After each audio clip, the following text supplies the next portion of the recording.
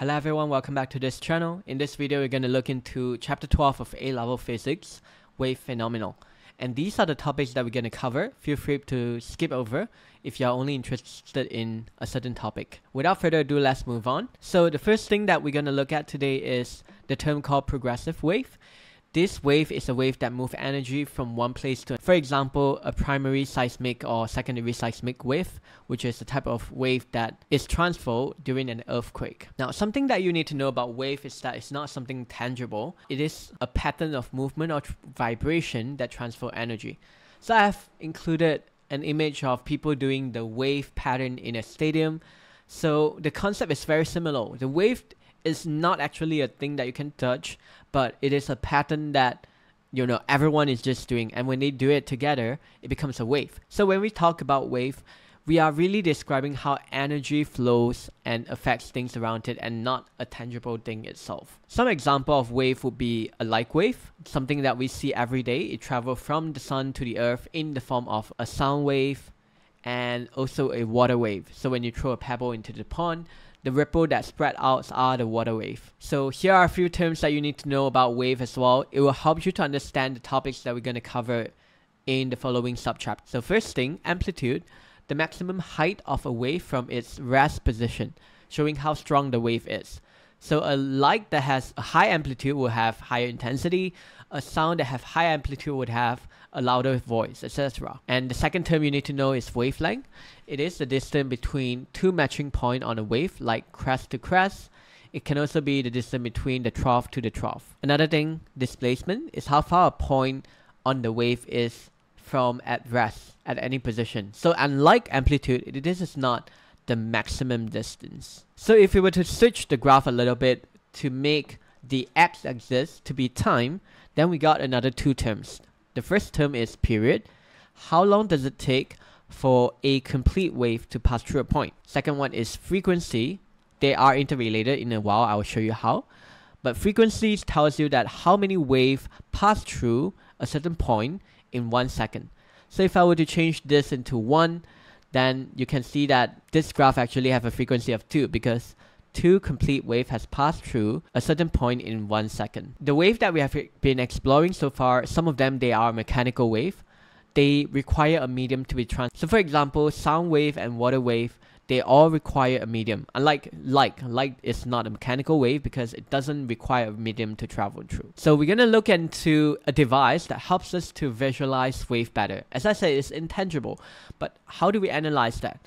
So an equipment that people always use is oscilloscope, and they provide a CRO trace. And this is how it looks like. So this is a work example. Let's try to solve it. On a CRO with a time base of 5 milliseconds per diff means 1 box, and Y gains of 200 millivolt per diff, calculate the frequency and amplitude of the wave. Alright, let's try to find out the frequency of this graph. We know that frequency can be calculated using 1 over period, and period is the amount of time for one wave to pass through. Frequency is how many waves pass through in 1 second. So we can do that 1 second divided by period. And from this graph, we can know the period, how long it takes for one wave to pass through. So we can see that the distance between this point and this point, one complete wave, is 12.5 diff. And 1 diff is equal to 5 milliseconds on the time base.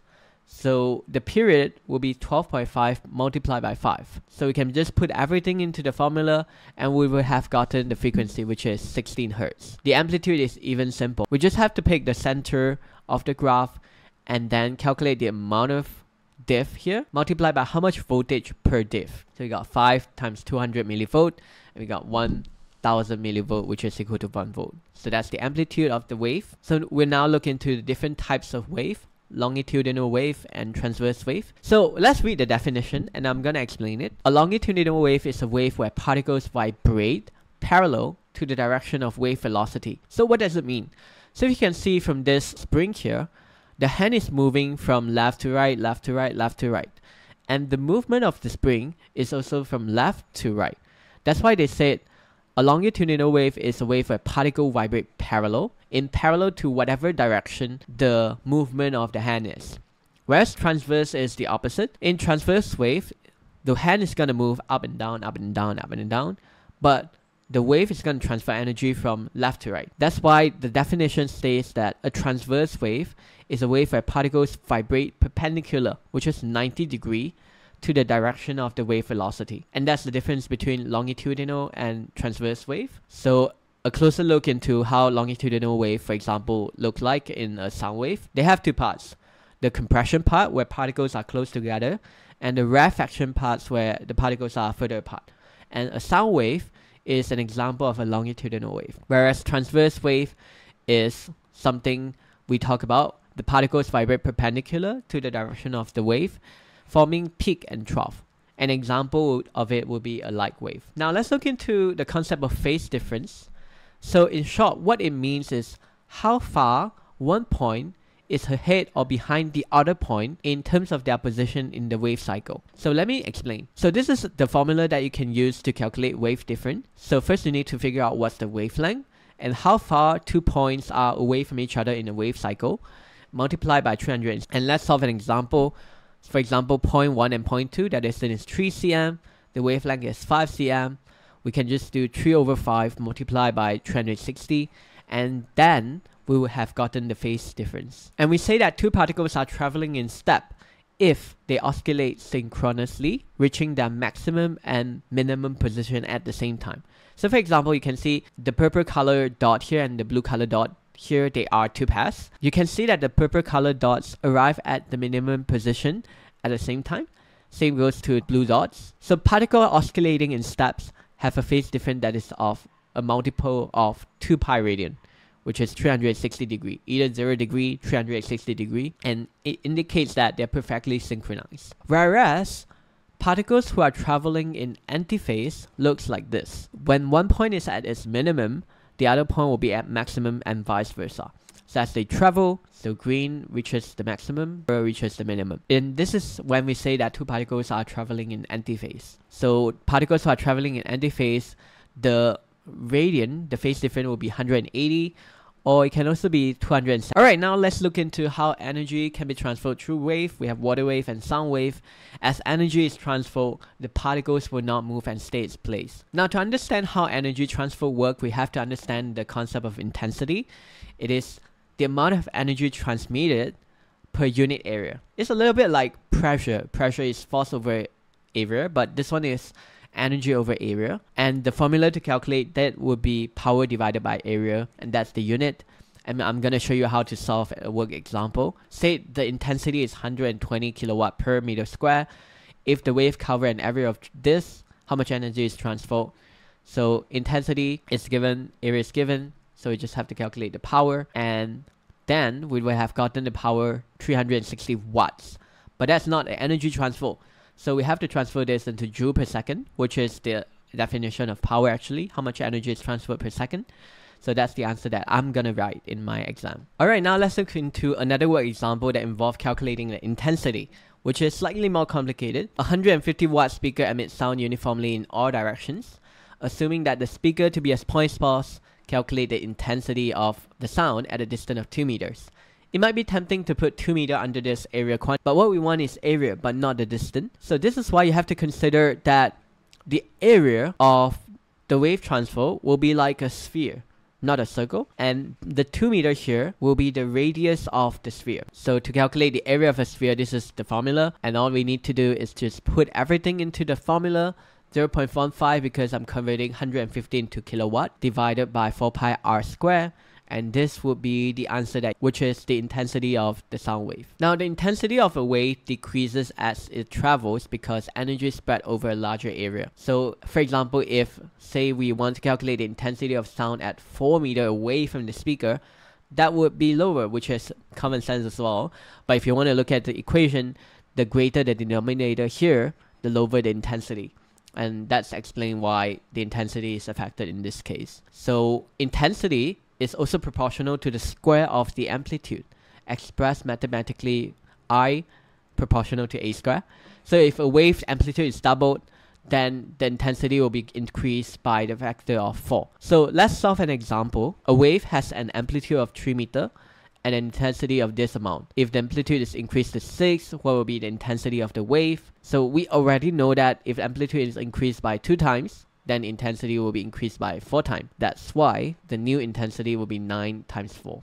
The way I would do it, because I is equal to a squared, that's why I'm gonna do 3 power of 2, 9, 6 power of 2, 36. That will be simple. Alright, now let's look into the speed of wave. It is the rate at which the wave propagates through a medium calculated by the product of frequency times lambda. So the typical speed for sound is 330, light is 3 times 10 to the power of 8. And I want to show you how we can derive the speed of wave formula. So assuming I have this water wave and the wavelength is 5 meters, alright? And we know that frequency is the number of complete waves that pass through a given point per unit time. So for example, if my frequency is 3 Hz, it means 3 complete waves pass through point A at 1 second. And to calculate the speed of wave, we know that the speed of wave is how much distance it travels in 1 second. And because of that, we can use the frequency, which is how many complete waves in 1 second, multiplied by how long is one complete wave.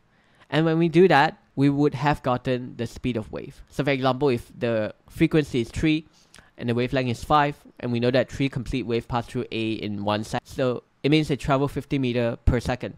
And that is when we have the speed. 50 meters per second is the speed of the wave. And according to the speed formula, if the speed of the wave is constant, then the value of frequency is inversely proportional to the length. If it increases, then the wavelength will be decreased. So let's have a work example. This water wave has a frequency of 5 Hz, 5 complete waves in 1 second, and the wavelength is 2 meters. So the speed of wave, we can just multiply them together, which is 10 meters per second. Alright, now let's look into another wave phenomenon called the Doppler effect. This is going to be slightly complicated, but I'm going to make it simple for you. It is the change in frequency or wavelength of... Well, we can see from this diagram that if the moving source is moving closer to the object, then the pitch rises as sound wave compress and frequency increase. Because as you can see here, the wavelength decreases. And when the sound source moves away, the pitch lowers at the stretched sound wave and decreased frequency. And it turns out that physicists has come up with an equation to calculate the observed frequency depending on the speed at which the source is moving relative to the observer. So we have this equation, and in the next 1 minute, I'm going to explain how we can derive it. So let's understand the quantity first. Fs is the frequency of the wave emitted by the source, the original source, the speed of the wave emitted by the source, and lambda O is the observed wavelength. It will never change. And what we want to do is calculate what's the frequency of the wave perceived by this object depending on how fast they are moving away or closer to us. So which is why we have also the speed at which the source is moving relative to the observer. I'm going to break down the equation one by one. So frequency of the wave, this is it. Speed of the wave, v. And with these two quantities, we will have gotten the wavelength using the v equal to f times lambda formula. So this is my wavelength formula. Well, things got a bit different if the source is moving away from the observer. As you can see from this graph, this is the speed at which the observer is moving away. So with that, we'll know that the observed wavelength will be slightly different again, v plus vs instead of just the v. And then to find the observed frequency, we know that frequency can be calculated using f equal to v divided by lambda o.